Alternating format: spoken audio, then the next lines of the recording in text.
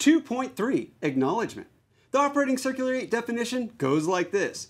Acknowledgement means a message sent to a FedNow participant that indicates that the reserve bank on whose books the FedNow participant's master account is maintained, or the FedNow participant's administrative reserve bank has accepted a message from the FedNow participant. Wow, that is a mouthful. So let me go ahead and give you a simpler version of acknowledgement.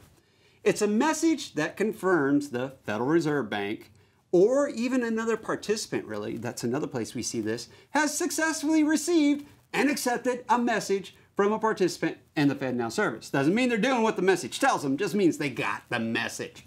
I guess that's a really easy way to be able to go and explain acknowledgement. I got your message. That's it. It's like a confirmation message or email saying, we got your message. Or you can think of the acknowledgement as the Reserve Bank's way of saying, hey, virtual high five, I got you.